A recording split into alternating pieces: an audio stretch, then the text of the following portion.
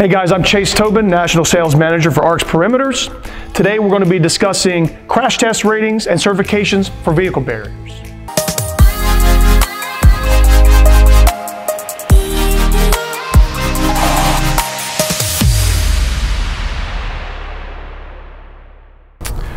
When it comes to understanding the capabilities of vehicle barrier system, you need to understand the crash test certification and the crash test ratings that the system holds. Now, around the globe, there are multiple entities that provide crash test ratings, and all of them have different parameters for measuring the effectiveness of a specific vehicle barrier system. Today, we're going to discuss some of the different crash test certifications, how they're conducted, and we're going to explain their rating systems. The three we will be focusing on today are PAS 68, IWA 14, and the ASTM standard. Let's start with the PAS 68. Developed by the British Standards Institute in 2005, this standard became one of the premier standards for hostile vehicle mitigation crash test specifications.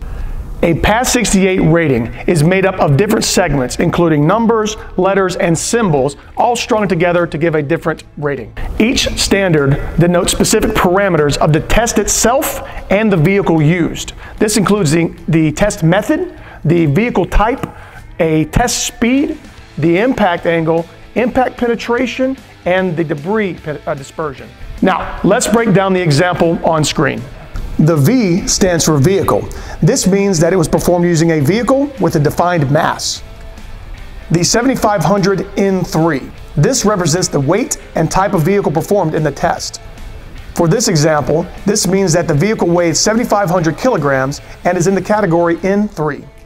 The different types of categories are M1, a vehicle weighing 1,500 kilograms. N1G, a vehicle weighing 2,500 kilograms. N1, a vehicle weighing 3,500 kilograms.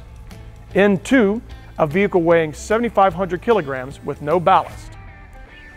And finally, N3, a vehicle weighing 7,500 kilograms with ballast and up to 30,000 kilograms.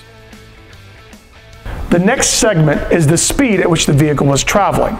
In this example, the vehicle was traveling at 48 kilometers per hour or 30 miles an hour. Next, we have the angle and distance of penetration that the crash test was conducted.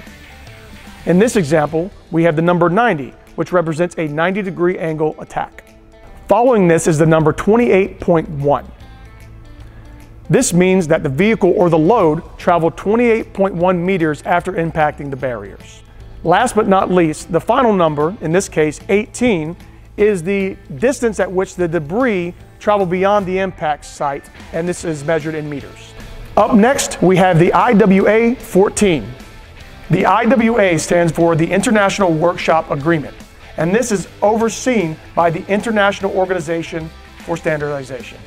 The IWA 14 TAC 1 is considered to be the international standard for many organizations around the globe, including the Department of State. Like the PAS 68 standard, the certifications are granted after a successful completion of a crash test. Once this is completed, they are given a string of characters that represent the results of the now rated vehicle barrier. The string is shown the same as with the PAS 68. Let's discuss the example you'll see on the screen. V is for vehicle.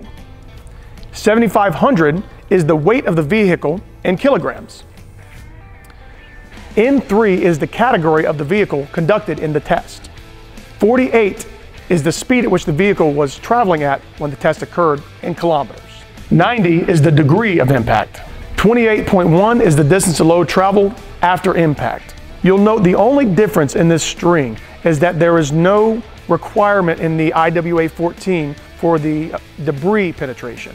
Now let's jump over to the ASTM, the American Society for Testing and Materials. Under ASTM standards, vehicle weights are categorized into several different classifications, each to a specific type of vehicle ranging from a small passenger vehicle to a heavy vehicle.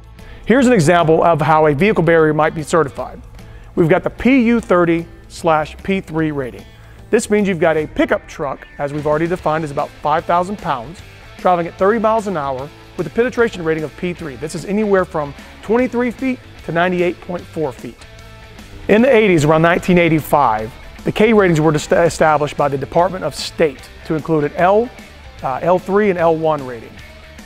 In 2003, they removed this L rating to only accept less than 1 meter of penetration. The K rating system was designed to encompass the front of the vehicle from penetrating more than 50 feet past that barrier. When we switched to the M ratings, we just expanded that protocol to make it more comprehensive.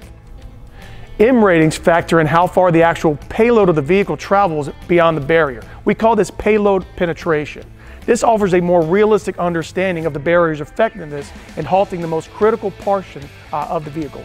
The maximum for the P rating is your penetration allowance. This is 98.41 feet. Anything beyond that does not get a rating. Vehicle crash test ratings offer a more calculated design for the vehicle barriers themselves and how they're deployed. This ensures that the vehicle barriers are tested and certified against the most relevant and severe impact scenarios. When you understand these crash test certifications and the weights corresponding to the crash test, law enforcement, city planners, and any other security personnel can make much more informed decisions about which barriers to deploy when they're shutting down streets, when protecting your venues and your special events in your community. All right, guys, that's it for this video. I hope that you found this informative and educational. If you want more information, please reach out to us at info@arcsperimeters.com or visit the website www.arcsperimeters.com. My name is Chase Tobin. Thank you for watching.